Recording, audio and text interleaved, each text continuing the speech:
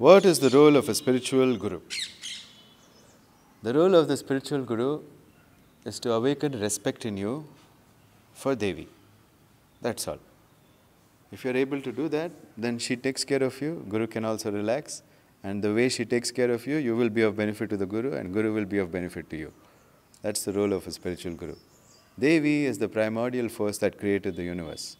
So you need to start respecting her Maryada. Start respecting her rules and laws, and then she keeps on giving knowledge. You have to develop Ichcha, Kriya and Jnana under the guidance of a guru. Ichcha means purpose, Jnana means knowledge, Kriya means power. Knowledge, purpose and power are the three things that a guru can help you to get. And that's all. If a guru is not helping you get these three things, he's not a guru. He's just a coach or some kind, a yoga coach or yoga teacher or yoga graduate. Okay? He's learnt yoga in university, not from a guru. Okay. What are the signs to look for in a guru?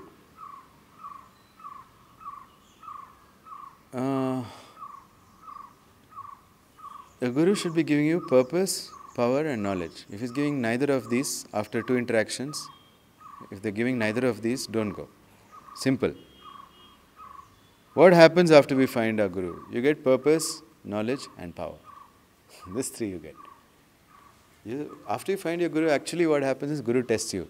He says, implement some Devi Maryada and show me. If you're unable to do that, then guru won't even accept you as a student.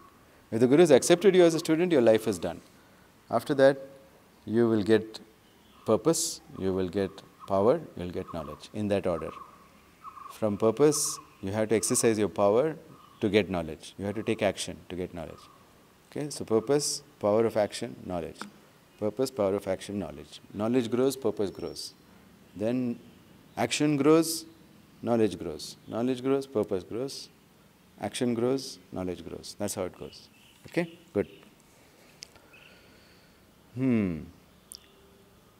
If you don't have a guru, how to get a guru?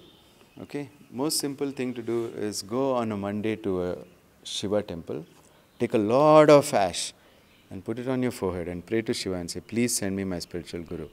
That's all. You do this once on a Monday. That's it. And forget about it, you will find your guru. Simple. So that's the end of this guru lesson.